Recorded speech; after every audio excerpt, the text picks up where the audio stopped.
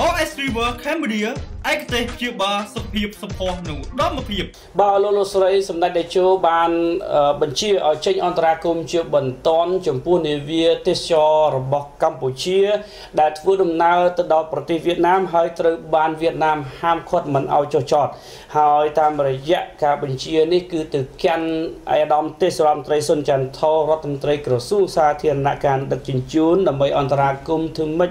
ជួយសង្គ្រោះនាវារបស់កម្ពុជាទាំង4គ្រឿងនេះត្រឡប់មកកម្ពុជាវិញដោយសុវត្ថិភាពហើយជាពិសេសនោះគឺអ្វីដែលជាបញ្ហាគឺនាវានេះកំពុងតែជាប់គាំងនៅឯដែនទឹកនៅក្នុងប្រទេសវៀតណាមបន្ទាប់ពីប្រទេសវៀតណាមហាមមិនឲ្យចូលចតជាដាច់ខាតដោយបារម្ភពីជំងឺ COVID-19 បាទហើយការដាក់បញ្ជាឲ្យចេញអន្តរាគមន៍ពីប្រមុខរាជរដ្ឋាភិបាលនេះគឺការឡើងបន្ទាប់ពីម្ចាស់នាវានេះបានស្នើដោយផ្ទាល់ទៅកាន់សម្ដេចតេជោតែម្ដងតាមរយៈ Facebook របស់សម្ដេចបាទហើយក្នុងនោះដែរលោកផានសុបិនម្ចាស់នាវាទេសចរដែលបានសរសេររៀបរាប់ការពីយប់សម្មិញនេះប្រាប់ថានាវាចំនួនដល់ទៅ4គ្រឿងដែលជានាវាចុះបញ្ជីពីប្រទេសកម្ពុជាដឹកភ្ញៀវពីសៀមរាបទៅកាន់ប្រទេសវៀតណាមត្រូវបានជាប់គាំងនៅកណ្ដាលទន្លេនៃប្រទេសវៀតណាមដោយសារតែអាជ្ញាធរវៀតណាមមិនអនុញ្ញាតឲ្យនាវានេះដាក់ភ្ញៀវចុះឬសម្ចតនៅឡើយ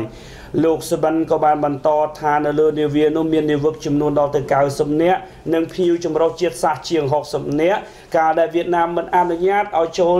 នេះគឺដោយសារតែធ្វើឲ្យនាវានេះគឺ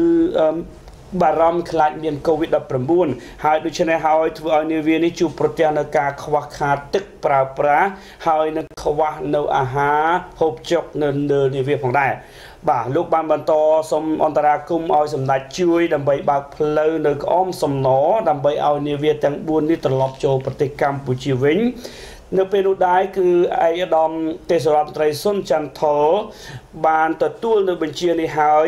លោកបានបញ្ជាក់ឲ្យដឹងថាក្នុងចំណោមនាវាទាំង4គ្រឿងគឺនាវា3គ្រឿងមានផ្ទុកអ្នកទេសចរដែលភាគច្រើនមកពីតំបន់អឺរ៉ុបហើយនាវាមួយគ្រឿងទៀតឯនោះគឺមិនមានអ្នកទេសចរទេមានតែអ្នកបម្រើលើនាវាតែប៉ុណ្ណោះហើយលោកទេសរដ្ឋមន្ត្រីក៏បានបញ្ជាក់ថាមកដល់ពេលនេះគឺខាងនាវាក៏ដូចជាក្រសួងកំពុងសម្របសម្រួលសុំចូលចតនៅឯប្រទេសវៀតណាមតែបើវៀតណាមនៅតែមិនអនុញ្ញាតទៀតគឺរាជរដ្ឋាភិបាលកម្ពុជានឹងអនុញ្ញាតឲ្យនាវាទាំង4នេះត្រឡប់ចូលមកវិញតាមច្រកក្អមសំណដោយដើម្បីមកពិនិត្យដើម្បីត្រួតពិនិត្យសុខភាពនិងពិនិត្យរក COVID-19 ហើយក្នុងករណីពិនិត្យឃើញថាអ្នកទេសចរនាវានោះមិនមានបញ្ហាអ្វីមួយនឹងត្រូវដឹកជញ្ជូនពួកគាត់ចូលមក direct ត្រង់រាជធានីភ្នំពេញវិញតែម្ដងបាទអរលោកស្រីអ្នកនាងកញ្ញាឃើញថានាវាត្រូវការទឹកត្រូវការប្រេងដើម្បីចុះចតប៉ុន្តែខ្ញុំក៏ឆ្ងល់ដែរខ្ញុំឆ្ងល់បើទឹកបើត្រូវការទឹកយើងមិនបញ្ជាតាមឯកោមបញ្ជាតាមទូរស័ព្ទឬក៏ក្នុងតម្លៃណាក្រោយសម័យនេះគឺសម័យអ៊ីនធឺណិតមិនអញ្ចឹងបើថាគាត់ត្រូវការទឹកវេទឹកឲ្យគាត់តាមទៅយោអីចឹងទៅទី2រឿងប្រេងដូចគ្នាហើយនេះការយល់ឃើញរបស់យើងទេមិនចាំបាច់ទៅចុះទៅចាប់ដៃឬក៏យ៉ាងម៉េចហើយបើចុះទៅនឹងពីប្រទេសខ្មែរអត់មានអីសោះហើយទៅនោះក៏អត់ឲ្យចតអានោះជាសិទ្ធិរបស់គាត់ខ្ញុំមិនហ៊ានទេតែទោះយ៉ាងណាក៏ដោយសម្ដេចលោកបានអន្តរាគមន៍យ៉ាងច្បាស់ថាធ្វើយ៉ាងម៉េចនាំនាវាឲ្យចូលក្នុងប្រទេសកម្ពុជាវិញដោយសុវត្ថិភាពអរគុណសម្ដេចបាទ